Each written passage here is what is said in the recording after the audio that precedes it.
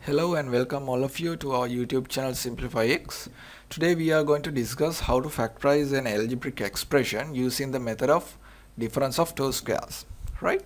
First things first, let's jump into the theory. Consider an expression like this: x plus a multiplied by x minus a. How do we multiply this? This x with x, that is x squared, then this x with negative a, that is ax, then this a with x here, so that is positive ax, then this a with negative a, that becomes negative a squared. So this ax and ax cancels out, we get the result as x squared minus a squared.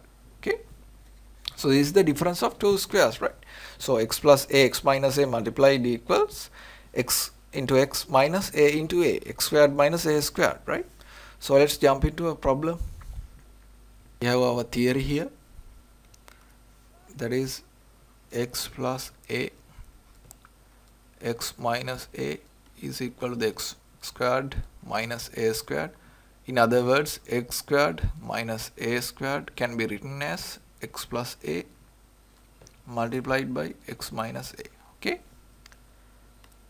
if you see our problem is x squared minus 64. We are asked to factorize this. When we get a problem like this, we need to get it into the form of x plus a, x minus a, because that is what our theory says. Okay, our theory says x squared minus a squared is always equal to x plus a into x minus a for any a. Okay, so x squared is here, no problem. So we need to identify 65, the square of 65, that is a 8. No, 8 squared is equal to 64. So now we have this expression in the form of x squared minus a squared. Here 8 acts as a here. Now we can write it as x minus 8 and x plus 8.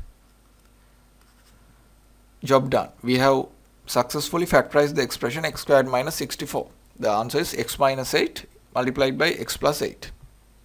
Let's jump into the next problem. Here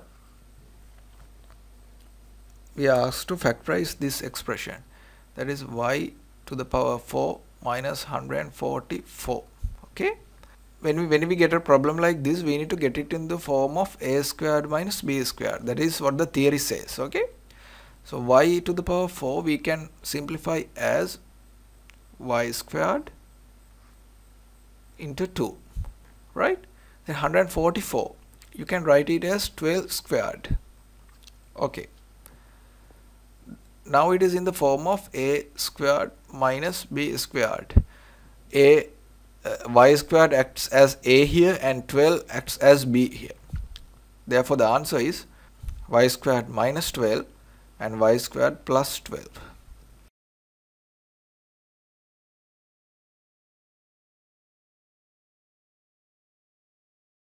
So let's do another problem. This one, here we have x to the power 4 minus y to the power 4. You know, x to the power 4 can be written as x squared into 2 now. Then y to the power 4 can be written as y squared into 2.